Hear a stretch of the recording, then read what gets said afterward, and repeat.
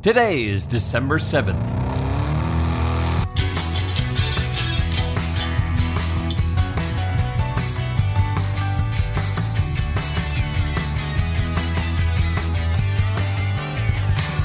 It's the 342nd day of the year, and this is the On This Day podcast.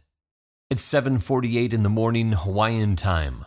The first wave of more than 180 Japanese fighter planes approaches the U.S. naval base at Pearl Harbor from the southwest and attacks the U.S. Navy's Pacific Fleet, destroying almost 20 ships, 300 airplanes, and killing 2,403 military personnel and 68 civilians.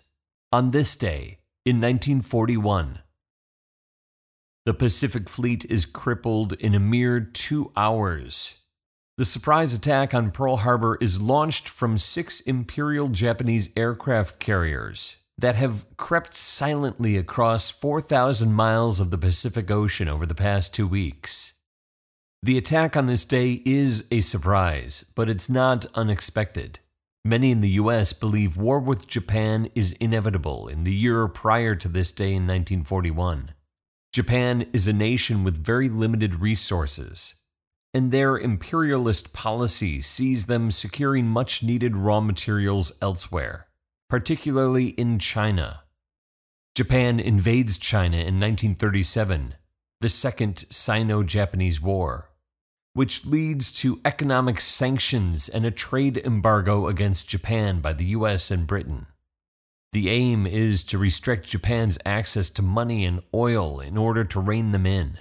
But the embargo only makes Japan more determined to expand their dominance in the Pacific.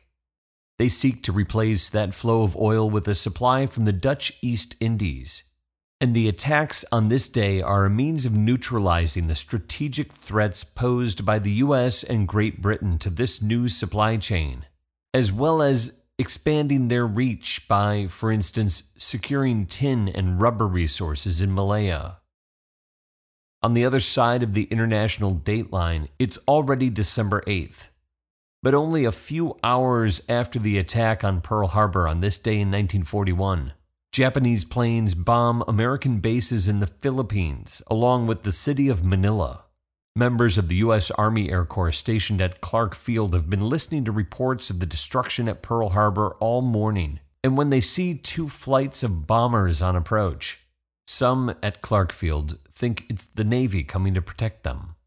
But then the 50 to 60 bombers let loose a barrage of bombs for more than an hour, wiping out nearly all of the B-17s and P-40s on the airfield. The Japanese also attack Guam, Wake Island, Hong Kong, Thailand, and Singapore and other parts of Malaya. By the end of this day in 1941, Japan has struck a debilitating blow against U.S. and British forces and territories all around the Pacific, while greatly extending their sphere of control in Southeast Asia. But the most devastating attack on this day is on Hawaii. 2,400 soldiers and sailors killed and nearly 1,200 more wounded. The servicemen and women at Pearl Harbor defend their battleships, cruisers, and destroyers as best they can, though most attempts seem futile. Less than 10% of the attacking Zeros are shot down. Simultaneously, the men and women at Pearl Harbor put their lives at risk to rescue their fellow soldiers and sailors from the crippled vessels on Battleship Row and to support their comrades in the heat of battle. For their actions on this day, 15 of them will receive the Medal of Honor, the United States of America's highest military honor. 11 of them are awarded posthumously, such as Medal of Honor recipient Chief Bosun Edwin J. Hill, whose citation reads, quote, "For distinguished conduct in the line of his profession, extraordinary courage and disregard of his own safety during the attack on the fleet in Pearl Harbor by Japanese forces on December 7, 1941.